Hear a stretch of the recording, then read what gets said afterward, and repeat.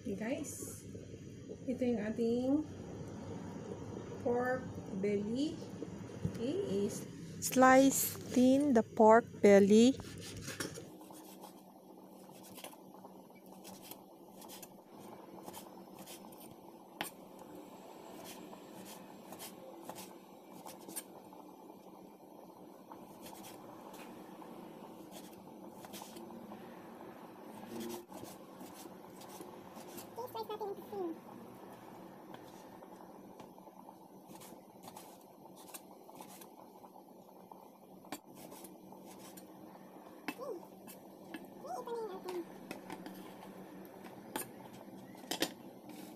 Marinate the pork belly, dark soy sauce, egg white, and oyster sauce.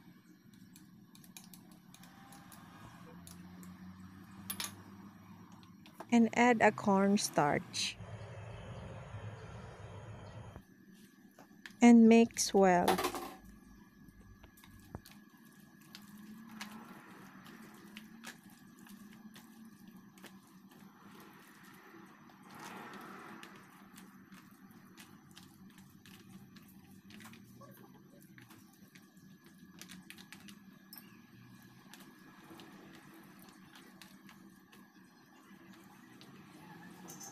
Wrap our marinated pork belly and then stay for 30 minutes. Then let's chop the ginger.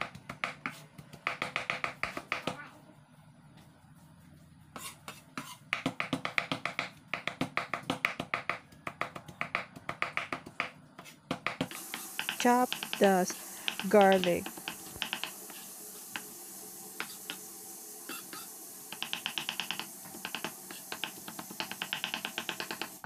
And chop the spring onion.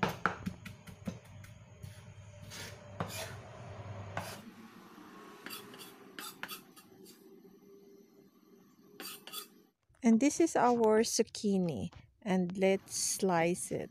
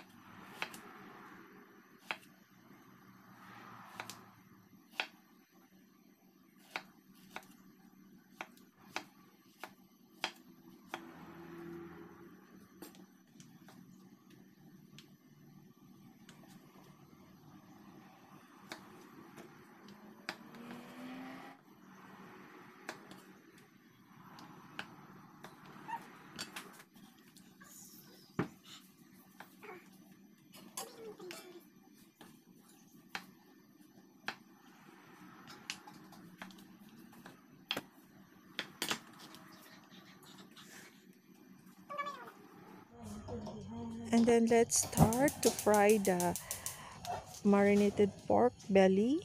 Okay, put the oil first, and then when it is hot, then it's ready to fry our marinated pork belly.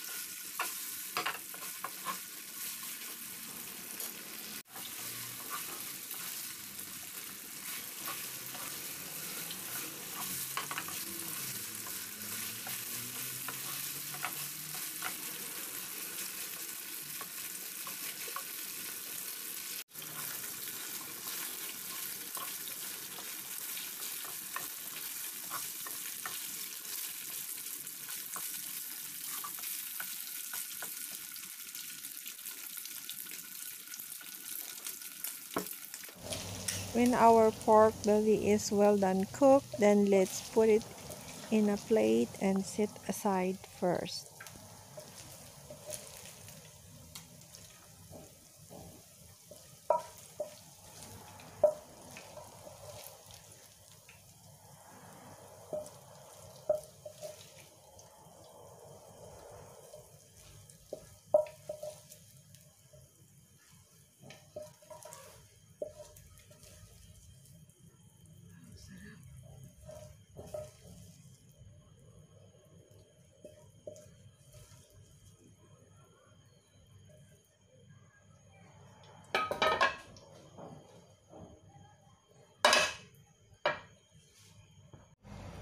Okay, then let's fry also the zucchini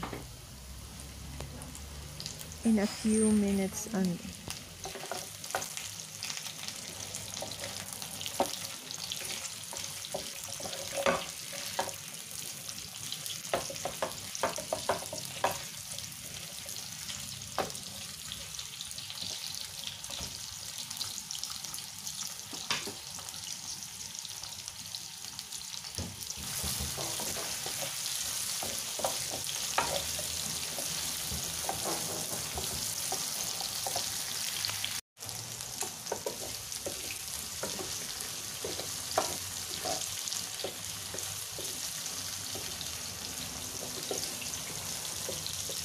Okay, when our zucchini is half cooked, then let's set aside also.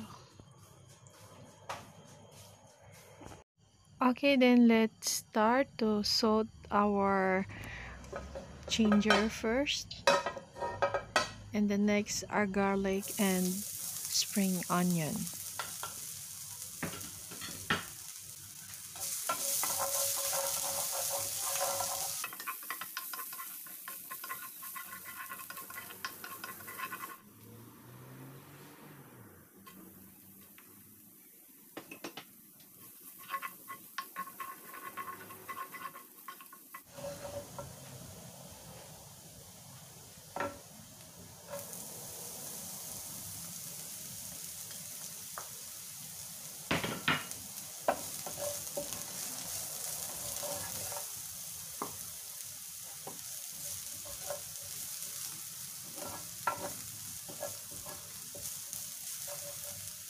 Then add our fried pork belly and then saute it together.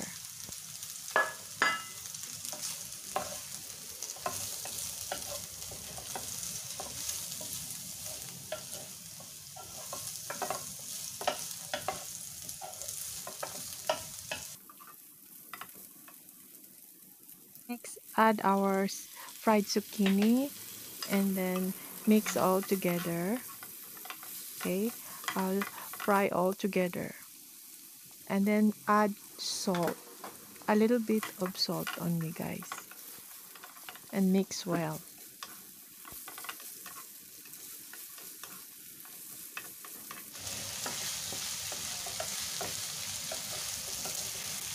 Guys, it's almost ready. It's very yummy. Then let's put into our plate. Okay, and then it's ready now, guys. It's ready to serve. Look, it's very good, very yummy. Wow, this is our fried pork belly with zucchini. So yummy, delicious. Hey guys, okay, done cooking, let's try.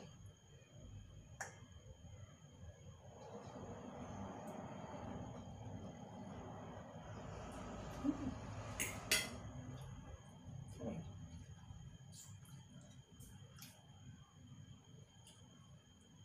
Don't forget to subscribe my channel. Thank you, bye.